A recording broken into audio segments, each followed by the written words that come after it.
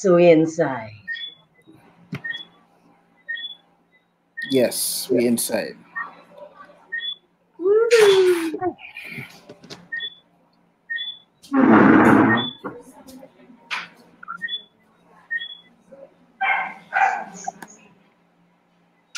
Yes, it is 5 o'clock, 6 o'clock. Oh no, it's still 2 minutes in, but we here. Yes, still 2 minutes. So wait a second. Why you do this? If we are in StreamYard, how are you engaging with the comments and thing on Facebook? Or do you not deal up with the comments on Facebook? No, you can see the comments. You can see the comments. So that means you as the host have to be toggling between windows? Yeah, I'm toggling between banners and that kind of thing, branding and that kind of thing. So you have to be a producer then as well? Yeah. Well, Gotcha. StreamYard kind of make it easier. Would StreamYard allow, does it have a setup that would allow for you to have an external producer so that somebody else is doing that toggling between windows and you could just host? Or does it have to be that the person who is hosting is doing that? Well, I mean, if you have external camera, yeah, you could do it that way. Somebody could be on the laptop and you just be on the camera. But then you would have to have the external camera, of course. Yeah. Mm-hmm. Right. Gotcha. So we are live. I'm using it, so we are live. Nicola is on. We are live. She said hello. I sent some hearts. Hello. Yeah. So to begin with, let me talk about the frogs. The frogs that everybody. Yeah. So we have seen the frogs. Now we are hearing the frogs. Yes. The frogs are out of control. I think that's amazing though, you know, because you seldom hear frogs, you know. I mean, I love them. In as much as they're out of control, they're taking over my apartment, they're drowning out my phone calls. In spite of all that, I love them because for me, those coqui frogs are the sound of Trinidad. Everywhere I have lived in Trinidad, you hear those frogs at night. I've not been to a part of Trinidad where I didn't hear them. So like the 10 years that I spent in the States, that was one of the things I missed the most was the sound of these frogs at night, you know? So I suppose I shouldn't be surprised that they've taken over my living space. I suppose I allow them. But yeah, these frogs are the sound of home to me, the sound of home. Because I was writing a short status I saw the other day, and I mentioned like, you know, the sound of Punkanak's return.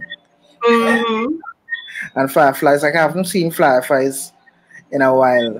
As much. I agree with that. I don't see fireflies as much. I don't hear frogs, you know, but slowly and surely, you know, things are. When last did you see a cockle hen? I haven't seen one of those in ages.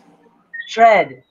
Where I live right now, I moved into this flat about a year ago, and I haven't seen cockle hens in years. And when I moved in here, I saw 2. I'm like looking out. It took me a minute to kind of remember what a cockle hen is. Because it's been so long, right? It's been a while. Yeah. I don't know what it is, but I suspect that they used to feed on whatever the mealybugs used to feed on, because when you cut down on hibiscus and everything for the mealybugs is when I think they disappear. I mean, our yard used to have a lot of mealybugs too, so probably, you know. When that happened and everybody cut down everything, the slugs went away and the cockle hens went away too. I think slugs like hibiscus too, I suspect. Yeah. But Digo is the bush, as I was just telling you. Digo is the bush masquerading as a residential area, right? It looks very residential depending on where in Digo you are, but you are always one step away from the bush. Everywhere I have lived in Digo, we have had the full complement of wildlife, from snakes coming down. And right now I have so much wildlife that they're not even keeping each other in check. The lizards, the spiders, and the frogs, all of them doing so well because they have so much food, all of them eating their belly full, they're not even competing. And on top of that, they're not keeping the mosquitoes in check. So clearly... No, nobody keeping mosquitoes in check. No! And they have a pomerac tree right outside the window. So, you know, the bats and the birds in the pomerac tree fighting each other for pomerac would not eat the damn mosquitoes. Before I want to be liming by my sink making a set of noise, but I still get and bite. I find if you want to lime in my kitchen, that's cool, but earn your keep now. You know? Keep dealing with mosquitoes. The mosquitoes seem like they have a mind of their own these days. And a strength of their own. You know? Hey, look, cutie Ross, boy. Yeah, cutie rich. Mr. Ross. So what things we talking, John? Everything. What things we talking? Let me start. Let me start the ball rolling. For those who don't know who he is, let me start with the complimentary. You know, who is Elisha Bartels? Let me get on to the crooks. Okay, I don't even know what to say to that. I'm a writer. I'm a performer. I am. Well, actually, that kind of covers it once I say performer, right? I'm a director. Yeah, writer, performer, director, teacher sometimes. Yeah, I dance a lot. Because I swore you was a choreographer, you know. And right, I was like, okay. So a lot of people think that I choreograph, right? Because I dance a lot, I perform a lot, and because they know that I also write and I direct, I think that people just kind of assume that I choreograph as well. I have choreographed twice. I may end up doing it again at some point, but it's not the thing that calls me. Dance calls me as a dancer, not as a choreographer. I love dancing. I love movement, and I love it in a way that makes me not want to think about it. That's why I don't choreograph. Because I don't want to think about dancing, right? The only thing I think about when I'm dancing is my actual body and what my body is doing and how I can do that better. That's the only thoughts I have when I'm dancing. It's all just physical feeling and emotional feeling, and I don't have to think. And if I were going to choreograph, I would have to think about it, and for me, that kills somebody's joy. It's more structural, you know. Yeah, okay. I'm being a body for other choreographers to present their work to the world. I love doing that. You know, interesting. I will always dance as long as my body lets me because I love it, even though I don't want to choreograph. The couple times I've choreographed, the 2 times it was both character based, because I write and I direct and I act. If I am called upon to choreograph something for a character, I'm pretty comfortable doing that because I treat that. I actually approach that as an actor, not as a dancer, right? I am using the dancer's toolbox in terms of the in terms of the physical vocabulary. But even though I'm using the dancer's toolbox of physical vocab, the mental work is acting and directing. I'm saying, how would this character do this? You know? Okay. But when I have to do it in that scenario, I'm cool with that. But that's really the limits of me choreographing. But did you formally study dance, or is just something that you? Well, actually, I shouldn't say I did formally like that. I did, when I was doing my degree, I did a minor in dance. So my degree is not in dance specifically, it's in performance. But I did have a dance-focused part of my education. Okay. Of course, I danced here my whole life. I started dancing here when I was like 6, and I danced all the way through. And then when I got to university, I continued. And like I say, I did a minor. The particular university I went to offered dance as a minor for undergrad, and then they offered a master's and beyond, but they did not offer it. They did not offer a bachelor's in dance. So I became like the darling of my department because I was a willing body that was fully trained and wasn't doing the program they were doing. So I was free to be the body in the rehearsals and in the performances. So I danced non-stop for that degree because everybody who's doing the masters and beyond, they're primarily doing choreography. And so they need bodies. So the dancers like me who are there because we love it and are doing a minor in it and our actual degrees in performing arts or something else, then, you know, become their core. So I danced constantly. And I was taking classes with people who were doing masters and whatnot and beyond. Yeah. So you say dancing since you were 6. So now we covered dancing. Why acting and performing? Why get into? It was an accident. I was taking dance classes already, and one day my father was late picking up me and my sister from the dance class that we had that day. And we were at the touring dancing at Caribbean School of Dancing on Dare Street, and Noble Douglas used to rent out the front studio to Lilliput Children's Theatre. So we were there killing time after class, waiting on my father to pick us up, and there was a Lilliput drama class going on in the front studio. So we were standing up in the doorway, Marco in the class. The teacher at the time, Brian Richardson, saw me in the doorway and was like, "What are you doing? You're not doing anything? Okay, good. Come and make yourself useful. These girls in this corner over here being butterflies and somebody's missing today. So Pauline, find out from them what they're doing and you do that." And I was like, "Oh, okay." And I went in the corner and Pauline with the girls and I was a butterfly or whatever the hell they were doing. And by the time my father came for me, I jumped in the car and I was a child. I didn't have any sense of these lessons costing something. I jumped in the car and I was like, "I want to do drama classes." And, you know, my parents supported that. And so I did. And then from that, Brian Richardson left Lilliput in about a year or so, and John Isaacs became the drama teacher. And John is my heart. John, about a year after he took over teaching drama, Lilliput does a show in Queen's Hall every year as a performance school. And when I came in, the way it used to work is that the adults would write the show and cast the show and direct the show, and the Lilliputians would perform. And John basically walked up to me a day after class and he was like, "Bartels, you have a way with words. Look a story outline and a list of characters. Take this home, write a script, and bring it back next week." And I was like, "Okay." And because John said do it, I did it. I didn't think about the fact that writing a play was hard. I didn't think about anything. What I knew was John said, "I know you can do this, so do it." And so I did it. And I even actually did it in a night because, of course, as a regular, you know, student, I hated school. I did not deal up in homework at all, never did it. And so what really happened is that on Friday afternoon when I came home from dance, well, Friday evening when I came home from dance, I was like, shit, I need to have a play when I reach drama class tomorrow. So I wrote it the Friday night and took it to class on Saturday. And John was like, "This is great." And that was the show we did in Queen's Hall that year. Wow. Yeah. Just like that. I was any deep end. Yeah. Basically. But you didn't study it as water you was going in. What's that? I say you any deep end, but you didn't study that it was water you was going in. Not at all, because John say go.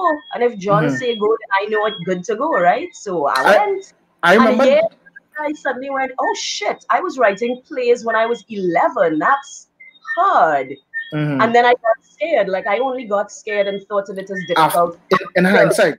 Yeah. Because I remember John though. I remember John. My mom used to work BWIA. Hey, Sunset House. Yes, she used to work Sunset House, and John used to work there. And with the long coil up on top of his head. Yes, my mom and John. But I was very young, so I was, let's say, I was in secondary school.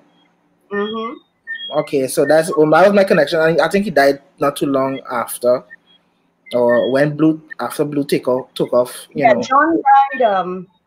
John died after that. Sunjet House was when I was in high school, and John died when I was in university. See, I realize I'm trying to do the maths here, right? Because I'm trying to remember when I knew John and when you knew John to see if the maths. Yeah, when I was in teenage angst years and was like, oh my God, my mother's such a bitch, I need to run away from home. John Isaacs is the man who put up with all my teenage angst and talked me out of running away from home and got me to understand that my mother wasn't as heinous a bitch as I thought. And hey, John put up with plenty. So he did not buy 15-year-old me. So was John your connection? So because I kind of fast forward into what I wanted to ask for that don't get it. So was John your connection to Warren Man and them, or? So John came in to teach Lilliput, and a couple of years into that, he brought in Warren Man. And from what Warren Man tell me, John decided that was happening. John informed Warren Man, I believe, that he was coming to teach Lilliput. And so yeah, I had John for a couple of years, and then Warren Man joined, and that became my home. That's my mentors, John and Warren Man. Yeah. Okay, that's I mean, that's a. of course, I do have other mentors. I would definitely say like Pat Rowe at Caribbean School of Dancing was probably the first person to give me that love of performing and to make me feel like I could do it, you know? Yeah. So And it then seems John and Warren Man continued that. so it seems like theater and performance arts and that kind of thing was like a getaway for you. So how would you answer like you think local theater and culture is kind of very important for like society and the youth something to escape or this? Absolutely. And not just for escape. I think that theater and the arts in general is important for every society too, not just local society. But I do think every society needs exposure to its local arts and artists as well as foreign/international, wherever. But the arts are important for, I think, just keeping us human, you know? There is a lot that we as human beings need to learn and to be reminded of even after we've learned. It is really important, I think, for developing empathy, which is one of the things that we as a world population need more than anything else. Wow, Um, we the are arts is truly also about lacking. thinking. It's. Tell me, what were you about to say? So we are truly lacking empathy as people. Yes, absolutely. It's highly noticeable of late. We need empathy. We need the critical thinking. We need the willingness to experiment and take risks. We need to remember that play is important. All of these things, arts are vital, I think, and it's really unfortunate that many societies and ours especially tend to take the arts for granted. Trinidad and Tobago really and truly takes the arts and artists for granted, maybe because we are too blessed, maybe because every Trinbagonian thinks that it's easy, that anybody could jump up and do it. We lack a sense of real appreciation for and fostering education in and of the arts, you know. And yet, in a moment like this, when everybody in lockdown, was the first thing everybody is turning to for their escape, for their mental health, for an ease, is the arts, right? And artists are expected to keep creating somehow, Somehow just keep creating and right? don't expect like payment for it or no, it's a payment because a lot of artists do it because they love doing it. But I mean, Yeah, we do it recognition because or appreciation, love. We definitely do it because we love it, but we also need to eat. Yeah, we If need I to don't eat and pay rent, I can't write and I can't dance neither. mm, I can't teach those gremlins in my drama class neither. You know what I mean? So I would love to see a more universal appreciation for the arts. Some countries do better than we do. And I do think that we have a very particular problem of being able to take the arts for granted because we are such a creative people. I really do think that's a thing, you know. And Carnival, as much as I love it, also tends to train people who live here to treat with the arts as being disposable. Even if it is appreciated, it is often treated as disposable because we see that, right? You pay the money for, and somebody costume. or somebody's put in a huge amount of many hours of hard work to create this beautiful, stunning work of art for us to go and parade in the drain and then throw it by the side of the road when we finish. You know what I mean? And I'm not against that because that is the nature of carnival itself. But I do think that it kind of bleeds over into how Trinbagonians treat with the arts in general, that sense of disposability, you know? But Yeah. is this talking about Juve? But would you miss the carnival? Like how Will is how I? is your how you're feeling on the carnival? Okay, well, as a broader question, then will I miss it? So I will start with this.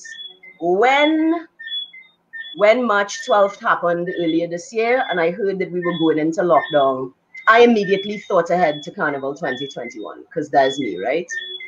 Um, and so one of my first thoughts actually was, "Ooh, this is going to be exciting." because the way that Carnival has evolved, there are certain things that are at the forefront right now that may not have been in many years gone by, and there are other things that used to be at the forefront that are getting left behind. There are certain arts and artists that we are losing before we have a chance to pass on knowledge and really build an appreciation in generations coming up. All of that, right? And so what I thought was that us being in lockdown would be a massive reset.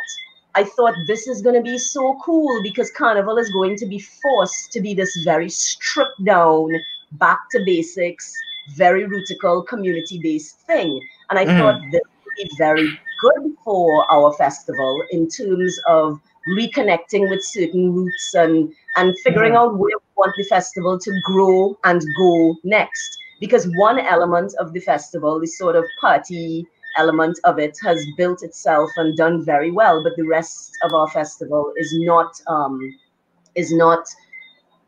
what's the expression I want? It's not in that same zone. It hasn't been able to push the way that the party element has. There's a lack of resources and all manner of things. Some people would like to say a lack of interest. I think there's more lack of awareness that it is there more than anything else.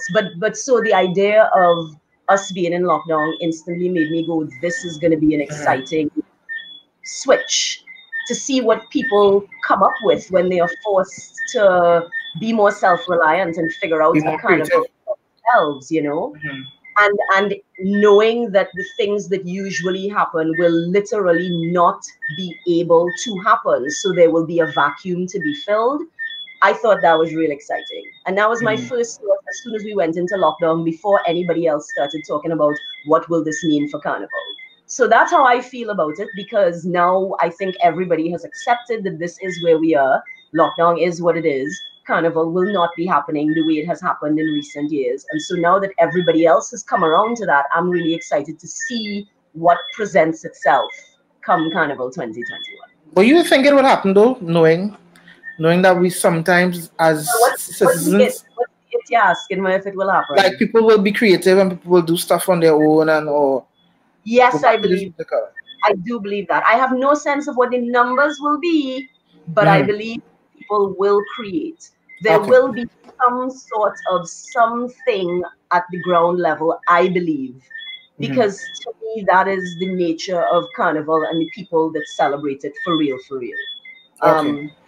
Like I say, I have no sense of what the numbers will be like. I have no sense of what the scale will be. I have no sense of if it will even remotely resemble what we are accustomed to, you know. But I'm excited to see what happens. I'm anticipating something small on the ground, and then whatever people who have the resources can bring virtually. You know. Okay. I'm looking for. Did you can should we getting something virtually? Or you can't speak? I want to ask. I cannot speak to that. No, I really don't know. Okay. To be honest with you, the Three Canal show is very much a show that is of the moment, right? The show is not something that Warren Man plans a year in advance. It's not like how Carnival bands work, where as you get one up, you're already working on the one for next year. That's not how it is. We usually start talking about the Carnival show very casually, like now, so. And when I say casually, I mean super casually, as in it's just in his head, it's just an idea. There is no script. And it may not even be being discussed widely. This would be me and him just having regular conversation and saying, you know, where's your head at? And then because it's only the beginning of November. So then December is when his idea for the show will be more evident to those of us who work on the show. And then by the end of December, we know what the official concept is, and we can hit the ground running with rehearsals in January. But we who are in the show do not usually know anything about it really until the new year begins. Prior to that, it's in Warren Man's head. It is conceptual. And so because it's only the beginning of November, I ain't even pick his brain yet to see where he's at with that stuff. We've been talking about other things. Because it ran through my mind the other day. I was like, that is something that could be done very, virtual and it could kind of hybrid. but that depends on the show, right? Because the show is of the moment. The show is based on what he is feeling and hearing and seeing, and what the mood is on the ground in Trinidad and Tobago right now. So, you know how some shows will lend themselves better to a virtual scenario than others will? What I would say is that there's no way of telling right now if the show idea that presents itself will be one that lends itself to that or not. That kind of And that is something that only he can really speak to, you know. I don't know if his brain is even in that zone. I don't know if he's even having show ideas right now. Like I said, I haven't been asking him about that. We've been talking about other things when we speak. So, I mean, as a process, it would have to be that he would have to have an idea that he wants to pursue, and then further to that, he would have to figure out how to make that idea viable in these times. And that which is one of the trickiest parts in this whole, you know. And then also remember, he is a creative person himself, and he may be wanting to use this time to make changes for himself. Maybe he wants to focus his attention and energy elsewhere. You know what I mean? Because that's the nature of this right now too. Everything got stopped in its tracks. Everything that we have been doing and are accustomed to doing literally came to a standstill. At least those of us in the arts in particular, complete standstill. And so this is a moment where I know that several of my friends in the arts are taking the time to say, is this what I want to be doing going forward? If not, what do I want to be doing going forward? If this is what I want to be doing going forward, how do I do it going forward? Me and you have had this conversation about, you know, about that. Right? But so it's hard to say basically what might come or not come of a 3 Canal show, because I don't even know if that is in the cards, so to speak, you know. And are you writing and directing anything, you know, now? I'm writing so that I have things to direct. But yes, I am writing. I'm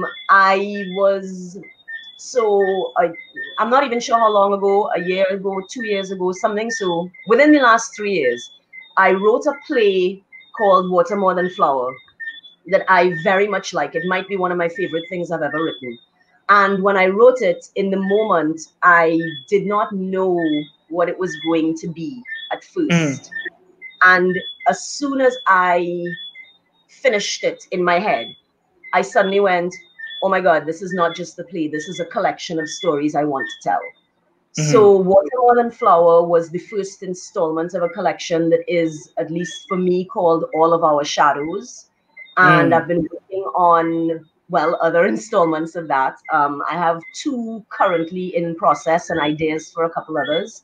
And I kind of pressed pause on that collection to work on Crick Crack for Bocas, which I thoroughly enjoyed. And so now I'm back into those plays. And basically, I just want to get the scripts finished so that we have work. You know, I want to be making work that I love. And so which is important. I have to create the scripts to make that happen, and so be it, you know. Yeah. All right. But I know you did some stuff with BBC. Was last year. That was the Water More Than Flower thing. That was the Water More Than Flower, okay. Yeah, what had happened was that I was writing, let me back this up. I have been writing this play called Jobless Diaries for years, like never finish. Like this is like my pet project. It is very much of my heart. It is something that I want, but it is conceptually very complicated, and I have not been able to put it on a page in a way that works yet. I thought I had done so a couple years ago, and then when I had people try to read it out loud, I realized it was still too conceptual, still too cerebral, and I needed to do something different, right? So I have this Jobless Diaries thing that I've been sitting on, and it's been bubbling for all of these years and not coming to fruition. But I know that the Larger Bless as a character is something that I am very attached to and enamored of and want to explore. So at some point, I'm like, you know what? You're being too precious with this Jobless Diaries. The reason you're not finishing it is exactly that. You're being too precious. You're being too much of a perfectionist. And you're just here, like, combing over this with a fine-tooth comb and not actually making anything better or clearer for your audience. You're just playing with ideas in your head. You need to rest this. Walk away and come back. So I said, right. I go in and write something else. I don't know what the fuck, but I go in and write something else. So I put on Jobless Diaries and I started writing this other play. And at the time, the play was called, it was just a Wasserman story, right? How this came about was, where I grew up in my parents' house in Digo, there has been water sharing my entire life. In that at 6 p.m. on a Tuesday, Thursday, and Saturday, water goes and it comes back at 6 a.m. Tuesday, Thursday, Saturday. And our understanding is that the people up the hill, when we have water, they don't have. They don't have water. So everybody by us has a tank, so that when water goes at that 6 p.m. to 6 a.m., you have your tank, right?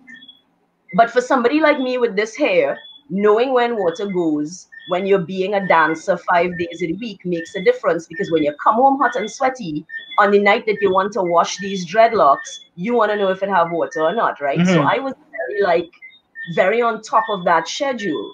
And I went off and lived in the States for 10 years and came back and whatever. And I was back in my parents' house and I suddenly felt like, what's the fucking with the schedule, right?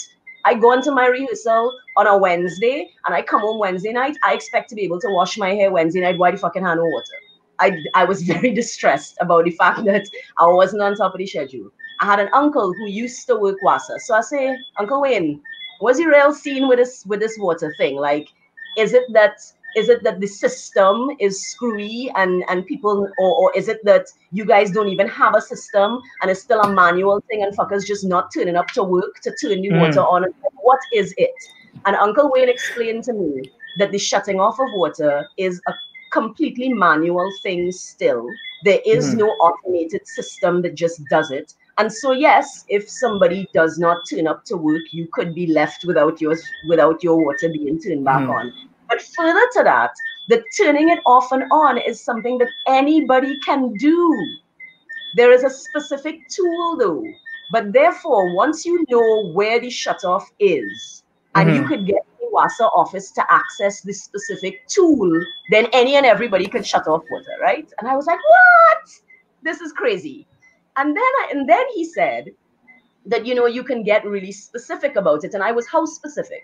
Think about an area like Diamond Vale, right? Where you have, it's an entirely residential area and the houses are laid out on the streets. I was like, could I shut off water to half of one of the streets in Diamond Vale? And he was like, yeah.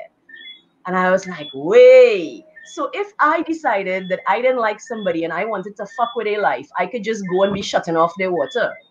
And he kind of gave me a look.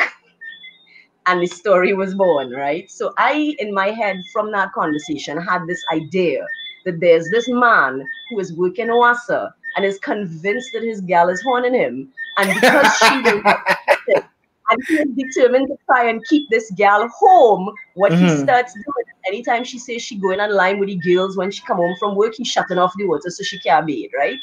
This was the idea that I had. So the WASA man is playing around in my head. And so when I decided to rest Jobless Diaries, I was like, I'm going to write this Wasserman thing. Cool. I thought I was writing it as a story, not as a play. But when I started writing this story, I felt like I needed to get into the relationship tension of why this man would resort to shutting off the water instead of just talking to this girl, right? Like, what the hell is wrong with him? And so in thinking about the tension of their relationship, then I realized, no, this is a play. This is not a story. Well, I mean, it is to be written as a play. And not a fiction. So I started writing this play. And when I started working on the play, the place that I started from was, I wanted to start from an argument. I wanted to write a scene that was them fighting that would lead to him choosing to shut off the water. So I started writing this play, right? And I'm enjoying writing it. I have not, at that point in time, I hadn't written something like relationship tension like that in a minute. And it was a lot of fun and I was really liking it. And what I determined was that the reason he thinks she's horning her, the reason he thinks she is horning him is that she is keeping a secret, but the secret is not another man, right? The secret is that she is taking a course because she wants to better herself and she wants to start up a side hustle that could eventually become her main hustle because she feels like it's stagnant in her life. both her job and the relationship, because he's her first boyfriend. They're together since high school. She went from living in her parents' house to living with him. She knows no other life. So the secret is just that she's trying to take this course and start up this side hustle, but she hasn't told him, and therefore he, feeling the secret being kept, thinks that this is a haunting, right? So I'm writing the play and I realized, okay, so she's taking this course. And then I got stuck because I couldn't decide what she was taking the course in and why. And one night I went to sleep thinking about what she was taking the course in, and dread, this idea literally wake me up out of my sleep, like make me sit up in my bed at 4 o'clock in the morning. Out of nowhere, she's a larger bless. I was supposed to be leaving the larger bless thing alone. The idea that came to me is that she was taking this course to become a private detective, because she has learned that she is a larger bless who has been suppressing that her whole life, and she is deciding that she is now going to explore this part of her. So the point of the side hustle is, since what we know about the larger bless is that she has sex with a man and then either kills him or he loses his mind and wanders off to meet his end. Her thing is, then what I need to do is choose carefully. So I will use the private investigative skills to do the research, to choose men with resources and no dependence. And then I will approach the man as larger bless, have the sex. Once I take the bull, kill the man, and take all the resources, right? This is a brilliant side hustle. And so I then realized, well, clearly you're still writing the larger bless thing in a very different way. So you merge everything together in this. And then, right as I figured out this thing that she was a larger bless, like 2 days later, I see BBC call for scripts for radio plays.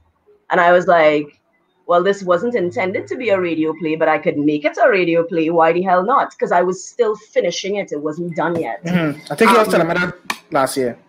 Yeah, right. When we were sitting down in Carifesta in the box. So at that point, they just wanted to see a scene or two.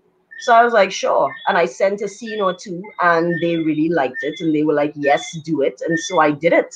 So I wrote the script as a stage play, and then like looked up how you format a radio play. And the person that the BBC had working with us helped a lot with that too. She sent me a lot of resources in terms of making it a radio play as opposed to a stage play. And we did that. And by the time I was done with it, I was like, yeah, this is a collection. There is more. Because I mean, just listening to the story, right? You know, I get really interested into finding out how this whole thing, because it turning from relationship tension into a kind of horror using folklore.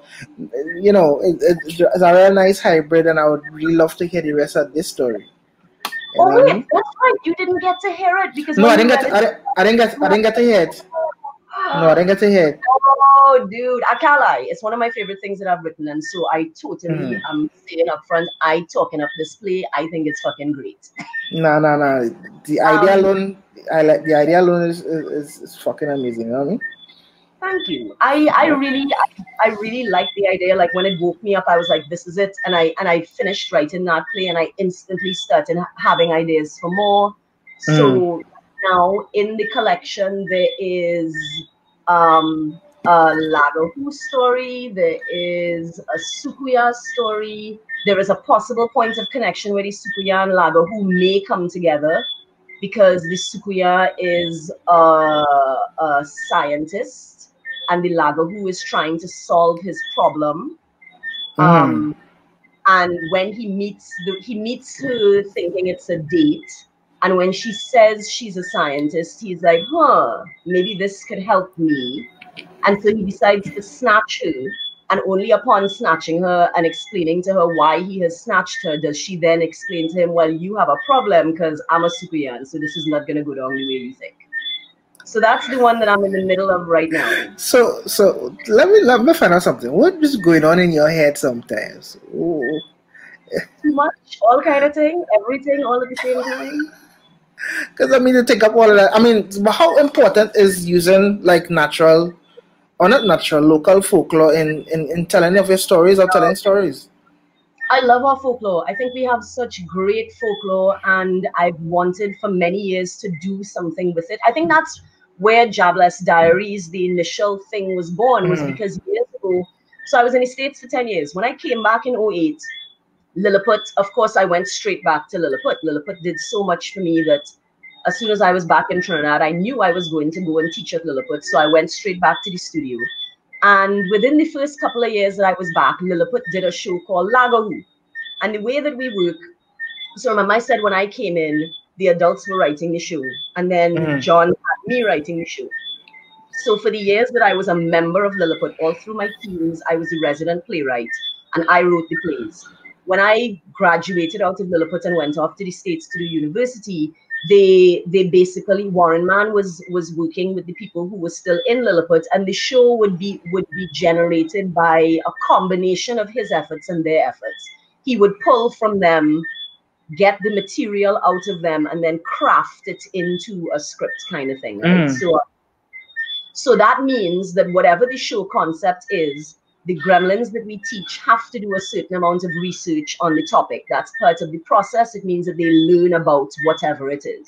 So when we do a climate change show, they go and do all our research and learn all about climate change. When we did a street children show, they actually did research and talked to young people who were living on the streets in this country and did that work, right? So we come to do Lagahu now, and we sit down in the room, and I suddenly realize none of my gremlins know anything about our local folklore. Like, I'm throwing out names, and they're like, well, the names of the characters are vaguely familiar, right? Everybody's heard the word Skweird, but they didn't know anything. And so when I said to them, okay, your homework is go home, talk to your parents, your grandparents, tanty, nene, and uncle, everybody. Talk to all the people in your family first. Ask them what they know. After you talk to people, then you are allowed to go online and Google it, right? So they came back the week later with all their stories, and they were so excited because they had no idea. And when their grandparents telling them thing about how, you know, what you have to do is you have to take off your panty and put it on inside out, and you have to, you know, all the different little things that you could do to try and ward off particular jumbies, and, you know, the spreading of the rice or the salt or the sand for the skin, and how you have to put the dog yampy in your eye and look through the keyhole. And they were like, what? They had no clue.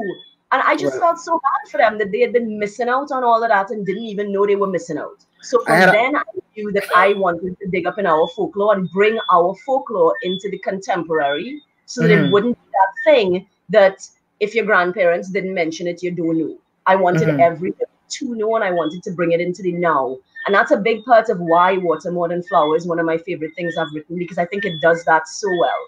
It takes that Lagahu legend and brings it completely into the right now. New age kind of vibe. In a very practical way. She dated a Wasserman, and she wanted to be a detective to make because I mean, that's them stories the total opposite to me when I was young. Them stories, because I had a primary school teacher, my standard 5 teacher, Mr. Atterley. Like, he would come and he would tell these stories about Sukuni and Natural Bless and thing, but very ominous now.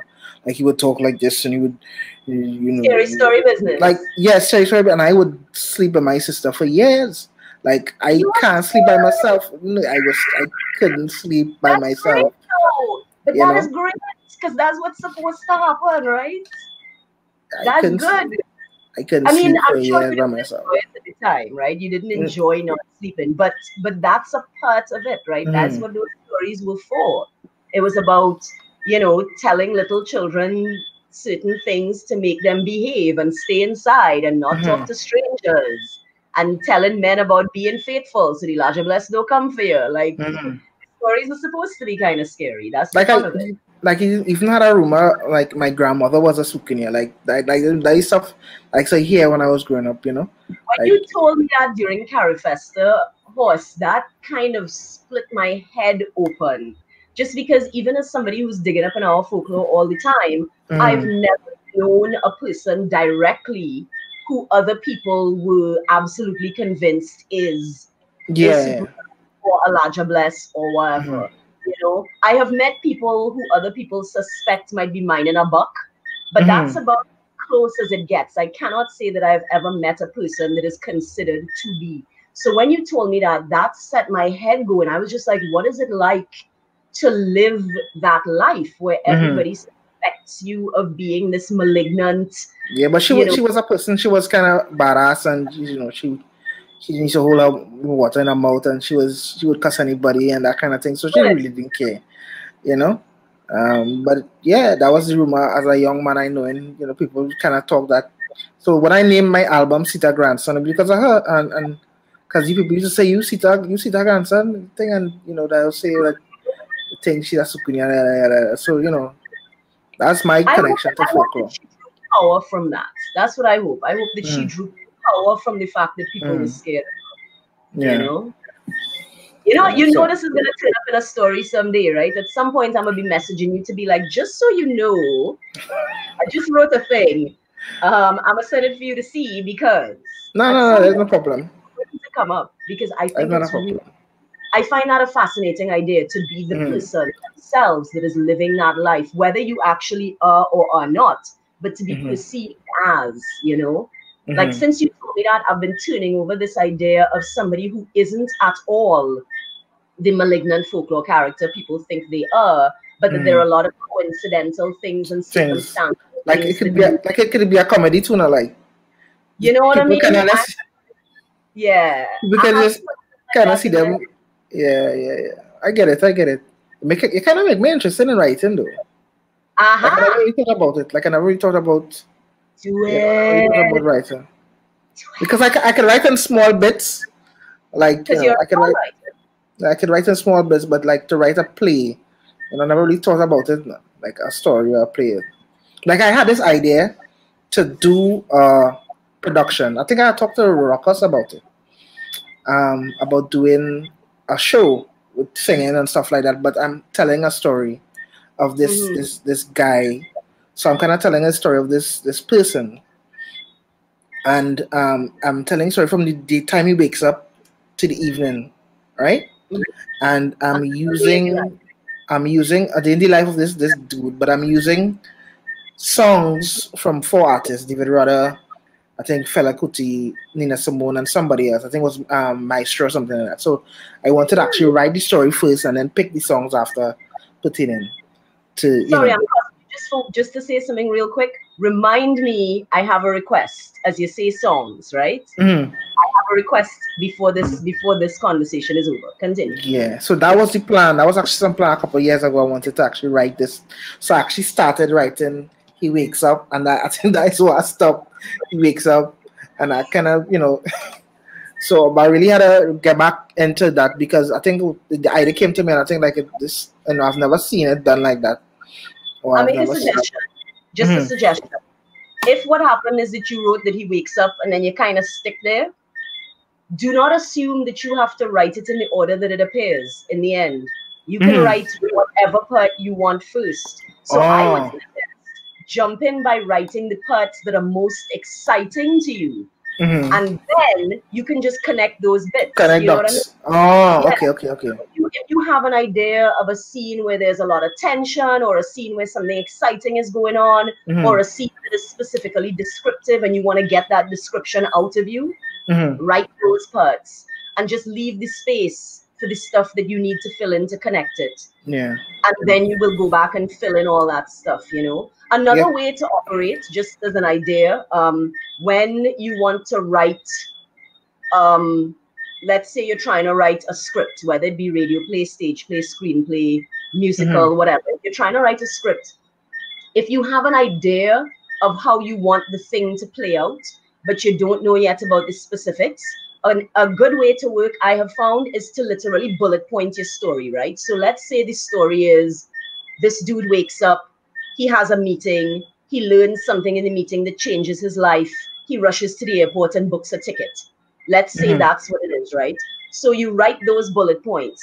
He wakes up, he goes to work, he whatevers. And then go through and just select whichever of the bullet points is calling to you the most at that point in time and write that scene.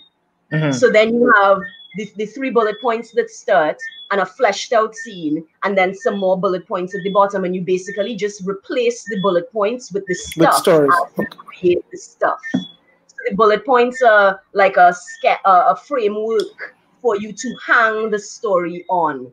And literally just every time you have enough of the idea to flesh out that part, go to that bullet point, write the thing. When the thing is written, you can delete the note that was the bullet point and just leave it in that chronological place on your page.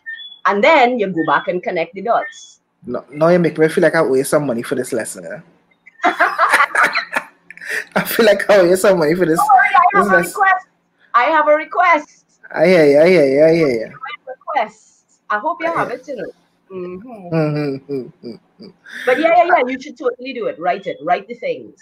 And I love to read. So if you write the things and you want somebody to take a read and tell you if it's engaging and give you a little feedback, please send it. I like to read. And I like to read local. Well, I mean, I don't know what it is, but I am now starting to get really interested in local stories and you know, fascinated with not so much the culture, but you know how I can use the culture to tell my stories in a sense. You know what I mean? We have cultural forms. You know, and so we talk a lot about the arts and your stuff, but what are you tuning into outside of your own stuff? I mean, like what movies. Am I tuning into? To be honest with you, this lockdown period has been an overload for me. I feel like what happened is that we went into lockdown and all the artists went into overdrive. Everybody was like, I need to create, I need to put content out there. And I feel like a lot of people put a lot of work out.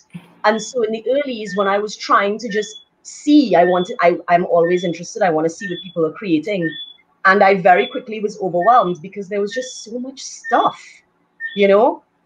And so now I have kind of fallen off. I've gotten to a point where I'm no longer trying to keep up.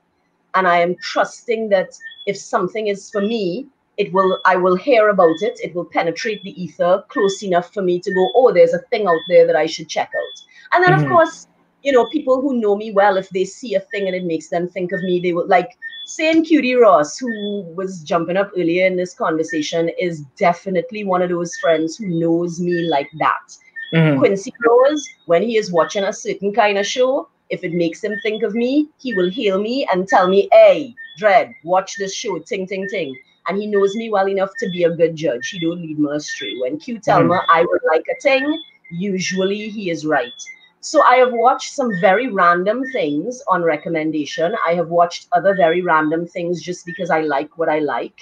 But there isn't anything that I would say I am following. There isn't. I can, like, when I think about what I've been taking in, it's one-off things. Like just yesterday, me and Q were talking about a show he had told me about very early in lockdown called Staged. It was literally 6 episodes that were maybe 10 minutes long at best, but it was one of the best things that we have watched in the lockdown period. And we were just talking about how great that was. And, you know, it's like that, random things like that, where I watched this show and I thought it was good. I watched this performance and I thought it was good. But following is hard. I do try to, in terms of following, the one entity that I am closest to following is probably Bocus, just because they've been doing a lot of things, a lot of interviews and conversations. And I try to keep up, but even that, I have seen, I would say, less than half of what Bocus has put out. And that's with me actively trying to keep up. You know, I feel like I'm struggling. You know what? Okay, so here's a random thing. I've been watching more recently, like in this last few weeks, I have gone back to old black and white Sherlock Holmes. Okay. I don't even know what happened. It was a random. You know how YouTube does that thing where you watch a thing and it something wants to give you suggestions? Yeah, I watched a Miss Marple a night. And from Miss Marple, I reached Poirot. And from Poirot, of course, Sherlock Holmes. And Sherlock Holmes is my favorite of all of them anyway. But you know, when you feel like you've already seen all of the stories of a particular franchise, and so I wasn't seeking out the Sherlock Holmes, but the Marple and the Poirot led me to a Holmes that I was unfamiliar with. And I suddenly realized there were all of these random attempts over the years to make Sherlock Holmes television series that I didn't even know existed. So there are these real random, like one-off things, like a single episode where this particular actor is playing Sherlock Holmes, and it's the only time that that ever happened because the pilot didn't get sold, like random shit like that. So there's random black and white movies. I also at one point briefly went back to Hitchcock, but I can't deal with the misogyny. I love Hitchcock's stories, but I am so tired of how he treats with women. And that also has been affecting me as well in terms of choosing content. There's a lot of content that even if I know that it is well made and I anticipate that it will be good, right now I'm just not fucking in the mood. I am so fed up of white people's stories. I'm just fucking done. Done. It's not because it's bad. It's just because I'm in my 40s. I've seen that shit my whole life. Like, come on. So there are certain things now where somebody will say, "Oh, this was good," and I will say point blank, "I believe you. I believe it was good, but I am not interested in watching it right now." I am very bored with white people's stories. I am fairly bored with standard straight male protagonists. So that's the other thing. Right now, it takes a lot to get my interest and get me to really follow you. And then because I'm feeling the overload, even the shit that I do like and I am actively watching, I'm very behind on. I am a full season behind on Westworld, on Mr. Robot, on Handmaid's Tale, on any of those things that are more current that I'm watching. I am so behind. I am behind in all of them. Actually, I think I watched the first season of Westworld and I didn't tune in after that. And I was meant to go back to it, but like I don't know, it's where I'm watching it. It's good. It's worth going back to. But you need brain space for Westworld too. Yes, and that's exactly. I feel it's been a bit too much. Yeah, it's a bit too much sometimes to sit down and take in heavy stuff. Yeah. You know. I did watch Lovecraft. That's one of the few things that I watched while it was happening, while everybody else was watching, because a lot of the time I watch things long after. I watched Lovecraft. But meanwhile, my Netflix list is long and keeps growing because they keep putting out content and I'm in overload mode and not watching. And my YouTube list is the same. It's growing and growing because lockdown continues. And so people just keep uploading content and the lists are getting long and I am not watching. The thing with Lovecraft, I didn't tune in when everybody was tuning in. And I decided, okay, when is the season done, I'm going to start. Right, I saw that. You put up a status about that. And I watched the first episode and I was like... You wasn't feeling it? Not I wasn't feeling it. It was decent. But like I was expecting so much more because of the conversation that was going on. I will say this though about Lovecraft. I will suggest that you don't judge it just on episode 1 because I think the unfolding of the stories is important to the overall appreciation of the show. I will say that for it. The unfolding of the stories is the key. So if you are and you have the brain space and the time, I would say go back and try the other episode. Yeah, I'll try that again because I mean the conversation I was watching the conversation, I was very excited about it, you know, and it's like, all right. It definitely sparked an interesting conversation. Yeah. I am a very critical watcher. When I watched, this is why my mother doesn't watch TV and movies with me because I can't stay out of my working brain and I have to critique all of it, right? For me, the performances in Lovecraft alone make it worthwhile. Even if you don't like that kind of story. Even if you take issues with the particular stories that they told, even if you take issues with the characters that they built, I think that across the board, the performances were really good. And I enjoyed that very much. And I also enjoyed the continued normalizing of Black people on big screen and the continued normalizing of non-Hollywood stereotypical bodies and faces. Oh, nice. Like there's a moment in there where one of the older women, not old, but old enough to have a child already, gets to experience other things. And so you get to see her dressed in ways other than she's usually dressed. And it just really struck me in the moment of watching that the normalizing of seeing her body in these other outfits was really enjoyable for me. I wasn't expecting that there, but I enjoyed that. I was saying I'm fed up of white people's stories and whatnot. I'm also fed up of stereotypical The Hollywood black beauty. story. I find that shit really boring. Like, I'm so fed up of that very standard perfection in the face thing that Hollywood enjoys. I don't fucking like it. I never have. I actually have always found it boring.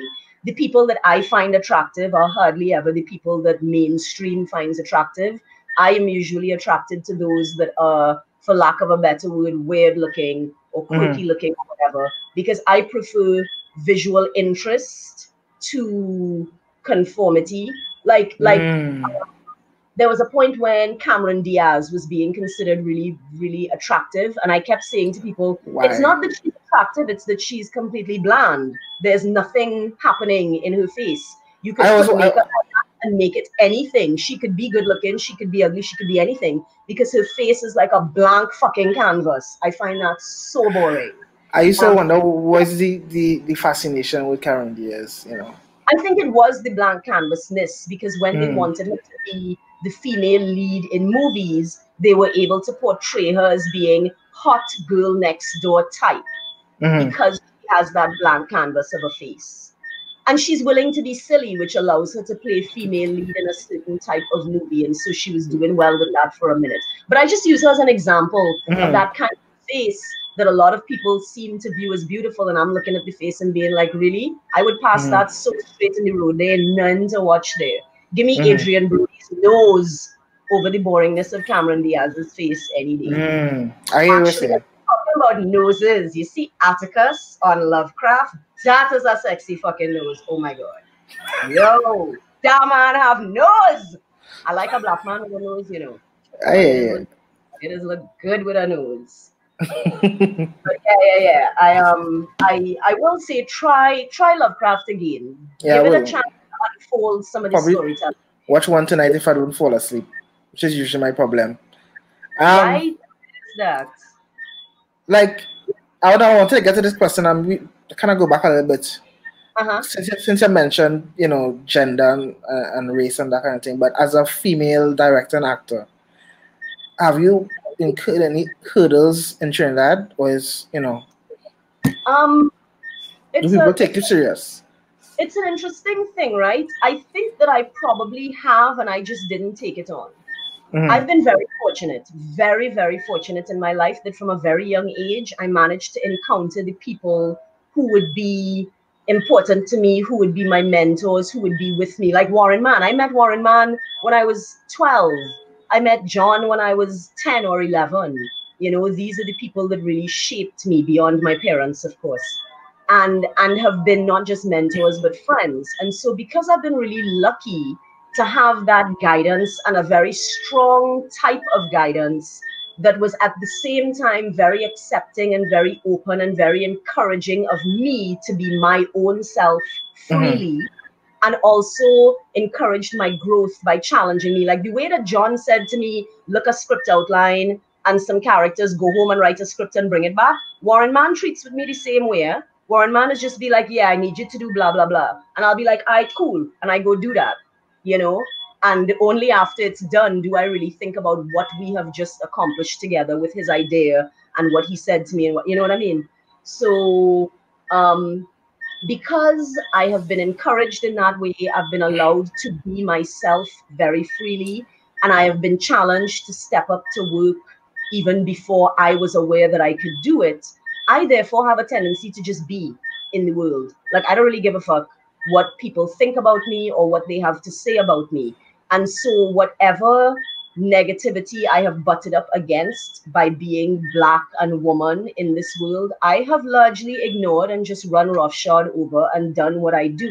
I am sure that there are many gigs I don't get by being outspoken, opinionated, Black woman, whatever. I am sure there are many people that avoid me, and there are many gigs that I don't get, but I don't feel those things. What I am aware of is working in the scenarios that I want to work in. I work with the people I like to work with, and that's why I continue working with them. Mm-hmm. You know? I hear it. And that's kind of an interesting thing too, in that it proves itself to me. There have been random occasions, and like we talked about the fact that people working in the arts often don't make a lot of money, right? Mm-hmm. So there have been occasions in my life where projects have come up that made me go, oh my God, I might actually stand to make some bank here. And this could be a little bit of a life changer for me in terms of providing financial stability and resources and stuff. And when those things have come about through projects that were with people outside of the people that I know I like working with, I find that I often am reminded of how I don't play well with others. I find it difficult. And that is just my nature. I'm worth it though. I'm difficult, but I'll tell you a story when you're done. All right, cool. Yeah, I'm difficult, but I'm worth it. So I do good work, but I'm not for everybody. And and I think that I therefore contribute to my own not reaching those levels of financial success that a lot of people think that one should be striving for. Because I am also that person who, in addition to knowing that I don't play well with others and seeing how that plays out in scenarios, there are also times where I have thought, oh, here's a project coming up. I think I'm going to throw my hat in the ring for that. And then I look at who else is working on it and I go, nah, I ain't fucking working with that so-and-so. And I won't even send in my application or whatever.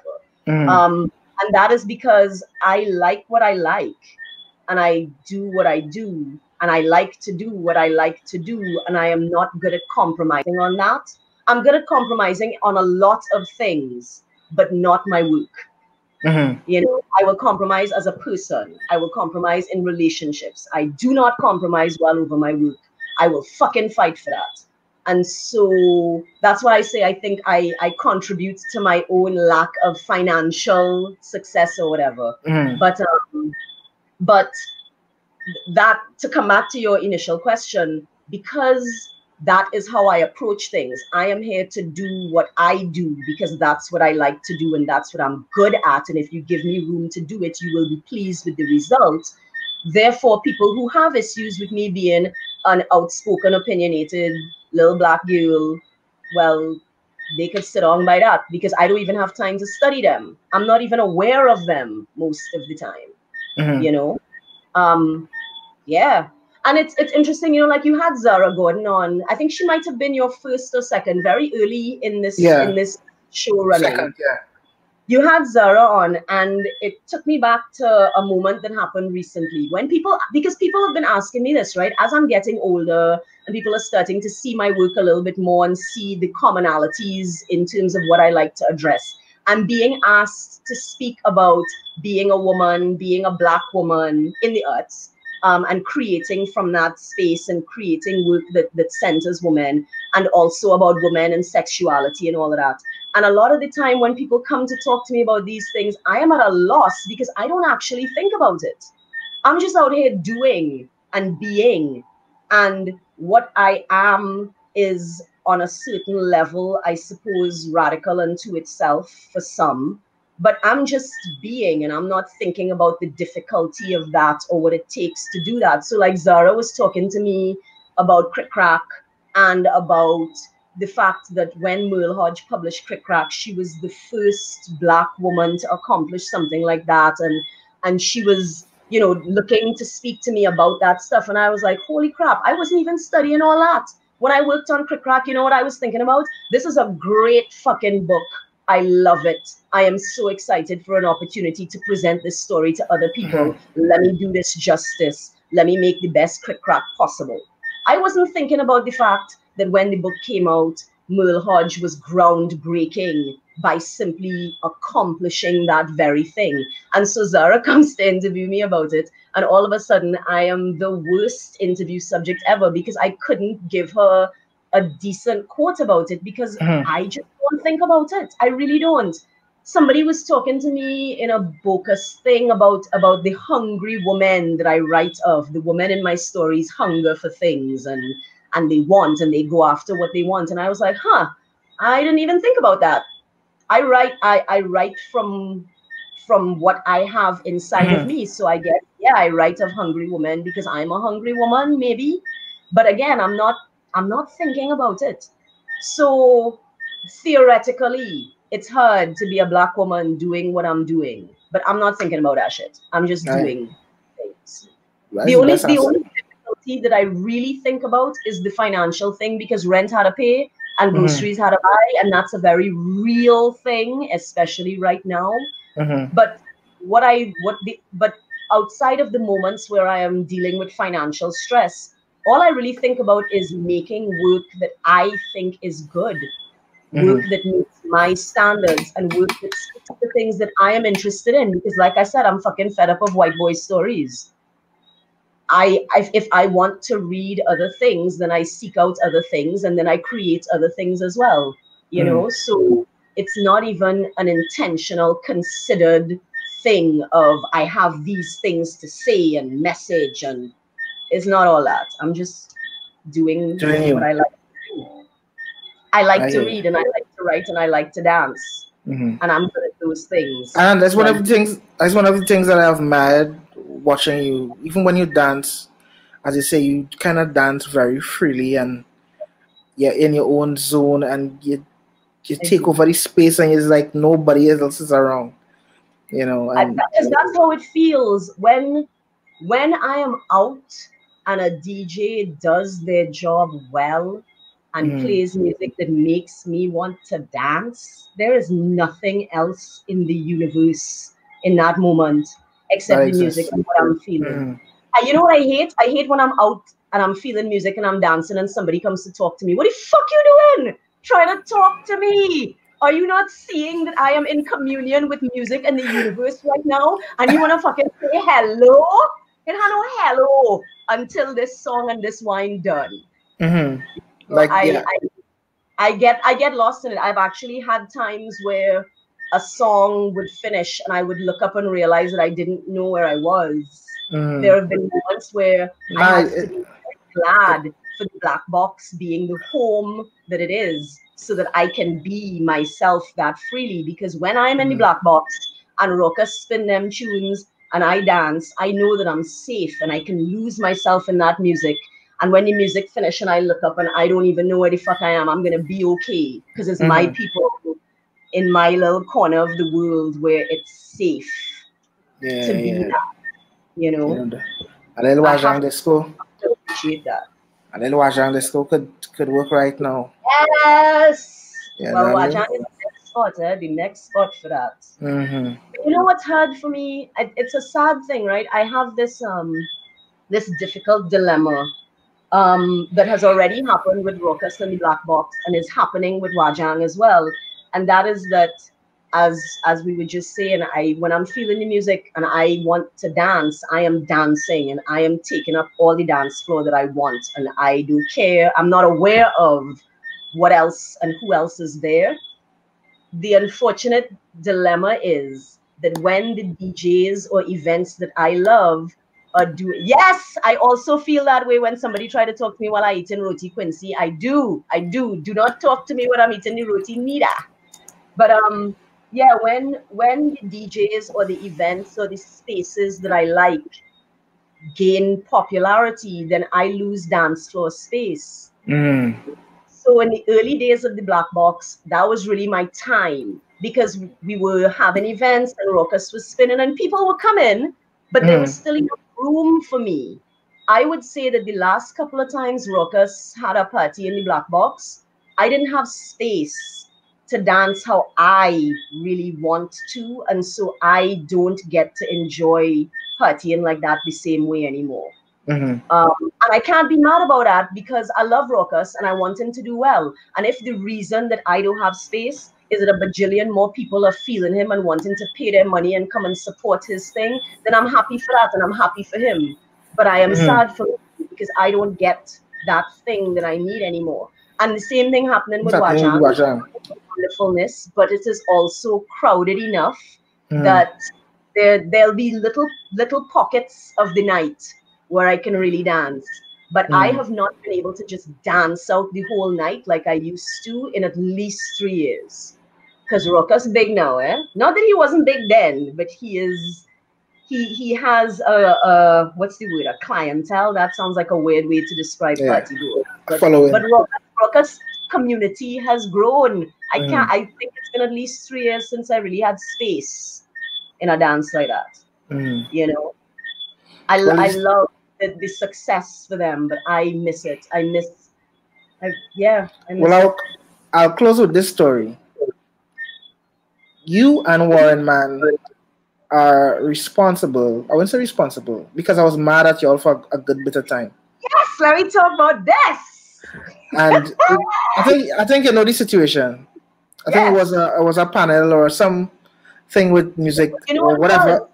TTN. It was when that when company existed. Right. TTN. And and singing it sound like John Legend, and that pissed me the fuck off. Like I up to this day anybody say that I just be pissed. Good. Be pissed. Do not let them compare you to John Legend. Yeah, and it made me look deep within myself and try to formulate a sound because I was angry. Like who's she to tell me thing?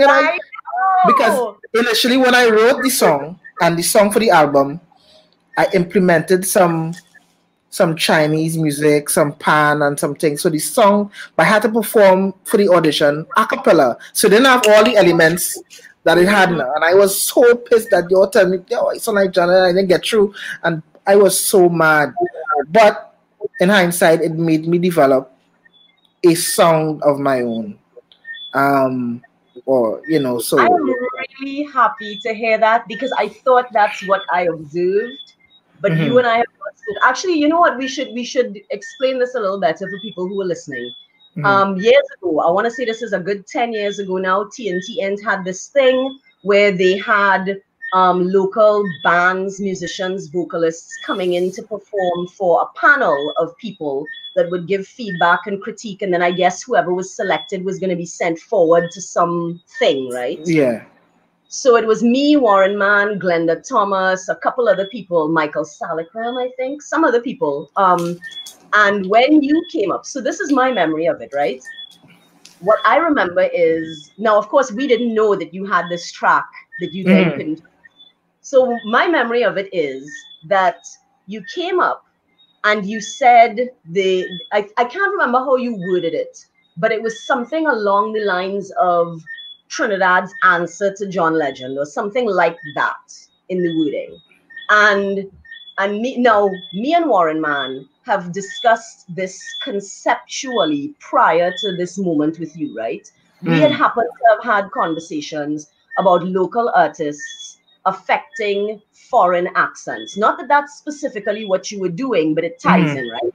We had been talking for years in our conversations with each other about local artists who affect foreign accents when they engage certain types of music. Like there are people who seem to feel like if you're doing dancehall, you need a Jamaican accent. And if you're singing gospel or R&B, you need an American accent.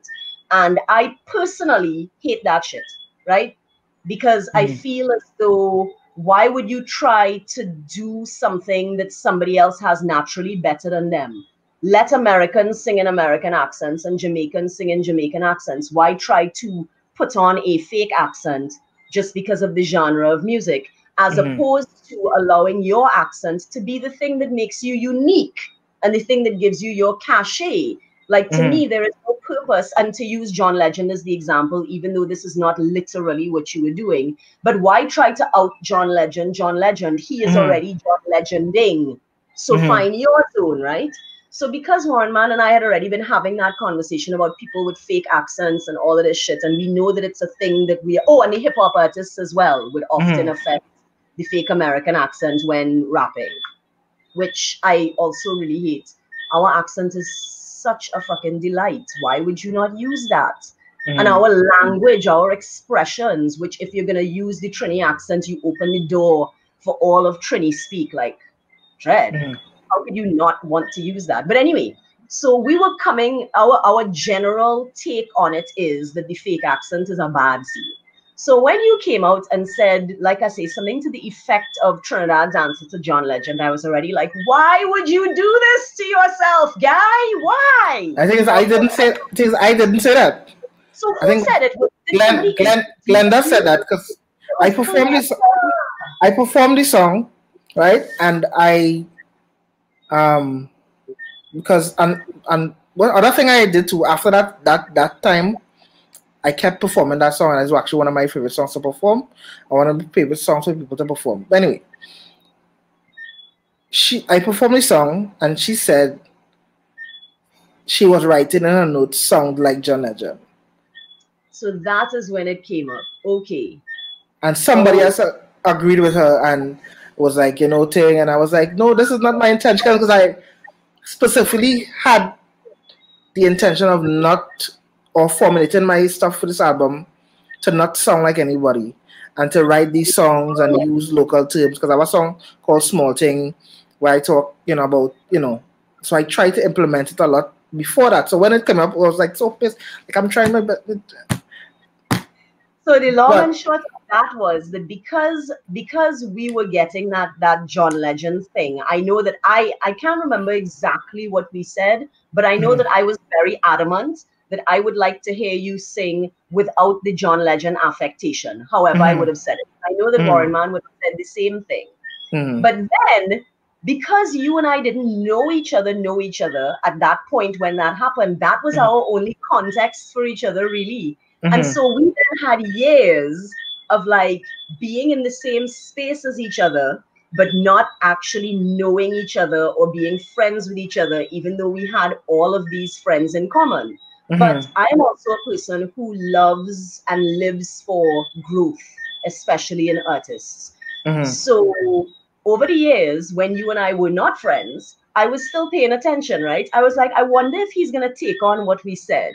I wonder if, because you were not the only person who got that critique that day, just so you know. I don't know if you're aware of that, but several people got that critique that day. Because there were other people who were way more than you going hardcore for a foreign accent in their delivery. And we was like, no. And so there were these years of me being aware of you and just kind of keeping an eye and an ear on it and seeing what you were doing. And at some point I was like, I get the feeling like he is actually trying to find his way outside of the John Legend-esque, I feel as though I was able to see you seeking for that and reaching for it. And by the time I then saw you perform there was a moment when I saw you perform and I was like, all right, I feel like you find it. It might have been a Dio Bejide performance. Yeah, perhaps. It was that. Yeah, at Black Red Box. I feel so. Before the Carifesta moment, long before that. The Dio Bejide. And I was in the box and I was like, yeah, okay, so it worked out. And at that point, I felt really happy. But I still didn't know you to say that to you. Like, I've never said this to you before, but from that moment, there was then a year or so where I was like, one of these days, I should really just brace John and say this to him, that, I've been paying attention and I'm really pleased to see how he's grown and found his way and developing his own sound and stuff. And I just never did. And then we got thrown together in the Carifesta and ended up Lyman, and I was like, oh, this is brilliant. And then you bust the grandson thing, and I was like, well, yeah, clearly we were supposed to come around to knowing each other, But yeah, I've been very pleased to see the growth of what you've been doing because that really was like 10 years ago, eh? Yeah, that was 20. I think it was 2010 South, I think it's almost 2010. Yeah, and I've been able to watch that and see you finding your space and now we reach where we are now, where you're considering even other things, Yeah. Well, thanks. So I was wanted to tell you, thanks for that. Well, thank you. I'm glad that you allowed it to be something that propelled you to better and better, Because that was part of why I was paying attention too, because I didn't know you as a person to know if you would be able to take the critique and run with it in a way that would help you, or if it would shut you down. I genuinely didn't know, and so I was kind of like, I hope this goes well. I hope this works out. Actually, so that was a period of time where I got a lot of critique. That was a period of time between 2010 and probably 2013 or something like that. Got a lot of critique. intentionally seeking critique, or was it No, just coming? she was just coming at me because I mean, I remember it's like there was people in that space, I guess, because I remember Kiwan telling me something at one point, and Bibo. So I remember the moments where okay, it was you, Warren Man, Kiwan, and probably Bibo had specifically pulled me aside and told me something. And as much as I was upset or didn't take it, well, I probably took it the right way, respectively, and probably went to and in hindsight, and made me actually ponder and was frustrating and why it is why I need to find that connection locally now, because I would get compliments outside of here, but I didn't want to be he sung foreign. I didn't never like that compliment. I never understood why people would say that. That as a compliment. I hate that people consider that a compliment. So always finding me within the genre that I liked, So yeah. So I mean, it's been 125. Genre that you liked. I have a request. So you interviewed this fella, Yadav, maybe? Am I calling you right? Qatar. Yeah. Qatar, yeah. And you played this track by Snipers for Pipers. I would like to hear it again. Could I hear this song? Do you have it? I'll send you on YouTube link, but I can't play it now. I thought as much. You might not have it available to pull up right now. Yeah, now the browser I'm using now, I can't play audio, but yeah, that was one of them. So let me mind your business. Tell me about this Snipers for Pipers, whatever, because that's I didn't know it existed, right? I was tuning into that particular show because I saw who he was speaking to and I wanted to hear what he had to say. So I watched and I didn't even know that you guys were doing this Pipers. What is it? Is it Pipers for Snipers or Snipers for Pipers? It's Piper like snipers or something like that. Piper like snipers. Yeah. So what is it exactly? Is it a thing that exists, or was this a one-off thing? And that it was this thing that GSD Productions did, where they had a bunch of artists come together and form different groups now within the rock scene. So they kind of mash artists. So I usually have a sense of what GSD is doing, but I don't feel like I knew about this particular. Yeah, so they have a mixtape every year, GSD mixtape. Mixtape. Okay. So they put together a random amount of artists or bands together, and they create a song for a mixtape. So this bunch of us created this group called Pipers Like Snipers. So it featured me, myself, Cutter, Blinky, Engineer. So it had the rap artist. Engineer? Yeah. That's what that was. Okay. Yeah. Because I wasn't looking at the screen. I was walking around doing things and listening. But now that you say Engineer, okay. Randall, who does he does rock, but he's one of those screamers now. He's a screamer vocalist. And I'm forgetting the name of the drummer. But anyway, and Mate and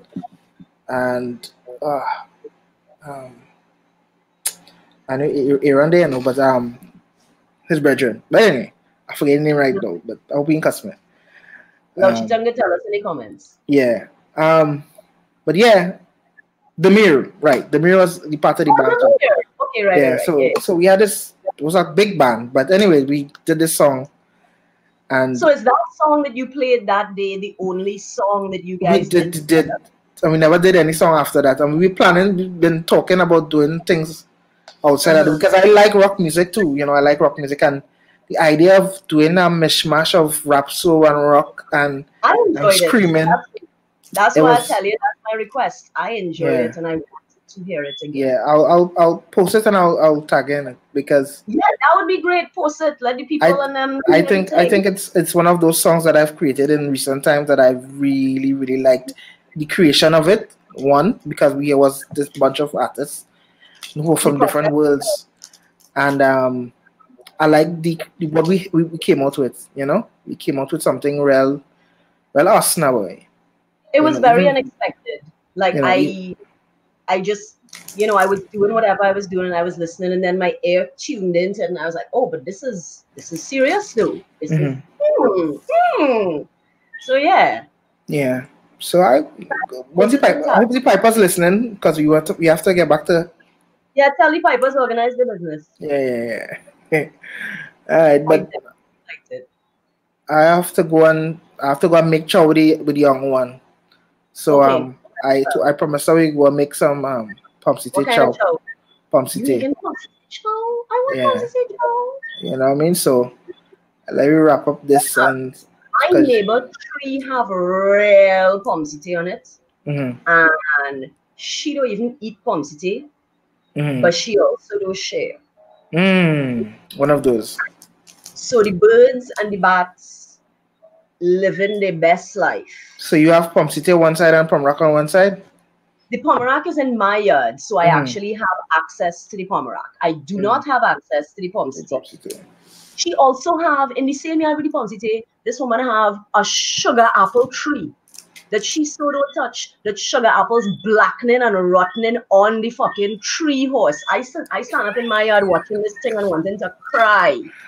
She have breadfruit just sitting down on that tree watching me, and she ain't eating nothing. I think that she likes having a garden, to be in the garden and observe garden, but she don't seem to pick nothing from her garden, and I find food real wasted.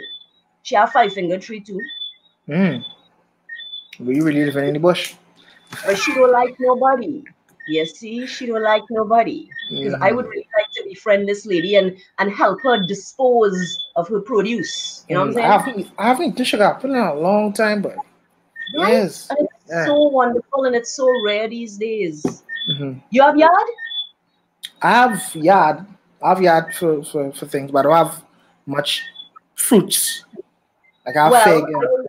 I will say this. Maybe I'm going braver than I should, but I will say this out loud right now. I have a bunch of guava seedlings and no room to plant a guava tree. And guava's been getting more scarce as we get older. If anybody wants guava seedlings, hail. My neighbor I had a guava that was it was too overripe and squishy to eat. And I tend to put all my organic matter into my plants so that, return to the earth and whatnot. And with this guava, I just chuck the whole guava onto the soil next to a pepper plant, intending to go back and mash it up and turn it over into the soil later. And I forgot, and the guava just sit on next to the pepper plant. And now what I have is a little ball with a bajillion little sprouts sticking up out of it. So it looks like a bunch of the seeds have just germinated themselves. So it's really easy to give away if somebody wants it. And I don't have room, and there's multiple seedlings. So I'm just saying. No, I go take a guava because my neighbor have a guava tree and same as you. A thing falling on the roof and chopping, and I can't enjoy. So frustrating, Dread. Yeah. So you gonna make Pomsite show? Because I promised. Where you get your Pomsite? I bought it on Independence Square, which was a whole experience. People are not following any sort of protocol in Port of Spain, and it's the anxiety. Yeah, Dread. When I was buying the Pomsite, a woman came to me and she's like, she was not talking to me, she was talking to the guy now. I'm not sure, and she masked down and she chin. And I was like, oh, nah. I feel like I get a whole corona day. Right? You know what I mean? So I feel so bad the other day. I went to the grocery. When I was leaving the grocery, I stopped in this other little store. But because I was walking home from the grocery and I was walking alone, I had pulled down the mask. It was just me, right? And I forgot it was down, and I went in this store, and I go in the store, and I totally talked to the girl, all kind of thing, come back out and suddenly realize the mask was down there and feel so bad. So I now pull up my mask, and I'm going back in there to say, home, because I know her, right? This is by me. I go in this store all the time. So I went back and I was like, Dread, I'm so sorry. I had the mask down. Why didn't tell me nothing? And she was like, well, I know you safe. And I was like, listen, do not be out here endangering your life. I mean, yes, I am safe, but don't make that assumption. If I come in here with mask, dog, and I started to talk to you, you used to brace me and say, I'm sorry, could you please put on your mask? And she was so nice about it, but I felt like for people who are working in service and are dealing with people all the time, I feel like they have to take that on themselves to protect themselves, Yeah. you know? Because there's people taking it for granted too, you know. That, you know, everybody's safe because they're walking and they're talking, but it's a weird time. It's a weird time. All right, well, cool. This was a nice conversation. It was good to talk to you. I knew it would be because, you know, we have good conversations before. Yeah, we do good. So, We do good. you know what I mean? I'm really happy. I'm going to say it out loud to the world. I am really happy that we got to really know each other during Carifesta at the box. I feel like we had such a great experience of Carifesta in terms of the shows that we had at the box and the crew we had working together. Working with you was great.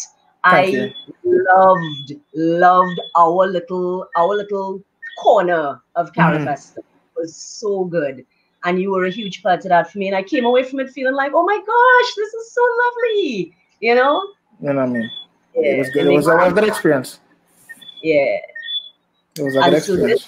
So where we are now feels like right where we're supposed to be, you know? Yeah. All right. Well, cool. Thanks, Elisha. Thank you. And don't forget to post more pipers like snipers, eh? Yeah. So you didn't really set you up too much. You was destined to do this. You know what I mean? By a friend. When I watched that talk with you and Sonia, I was like, oh my God, now I have to go on there and like be smart and shit. I feel like, oh, I know what I'm talking about. All right, bless. We can talk. All good. Yeah, later. All good. Bye. So yeah, thanks for tuning in. I just want to remind you all, it's November the 28th in the living room live here. I'm finally doing some music. Let's talk more music, you know. So be performing. It's going to be $100. Right now the PayPal, I have another issue with the PayPal paywall, but we're doing direct deposit too. You know what I mean? So you can transfer the funds to my account. It's in the event page. I will start, you know, posting more often. But yeah, thanks for tuning in. Thanks for Elisha for tuning in, and bless, peace, love all you. Yeah.